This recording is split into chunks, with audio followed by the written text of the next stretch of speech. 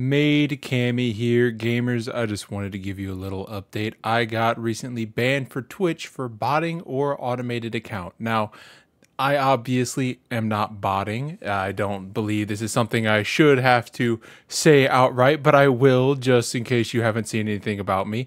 But this is something that has run rampant on Twitch for a while now. If you go to Reddit, you can actually see posts from about 2 years ago, people who just watch streams getting banned for botting even though they're not doing anything.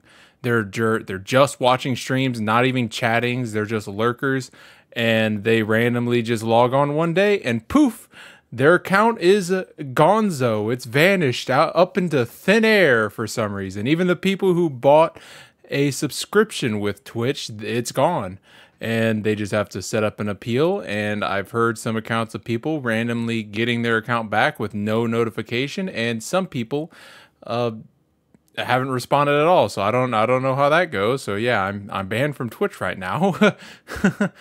And I did hear there was one other person I saw post about this on YouTube, and that person did a rant video. He talked about how somebody got into his account and started posting, you know, crypto scams, but he had two-factor authentication on, and I'm 99% sure I have the same thing. I have to go to my authenticator app and put in I think it's a 8-digit code in order to unlock it so that I can log in, just so this wouldn't happen, and it still happened. So either it was a misfire and they banned me automatically for no reason whatsoever, or it is somebody got into my account without me ever giving them a two-factor authentication.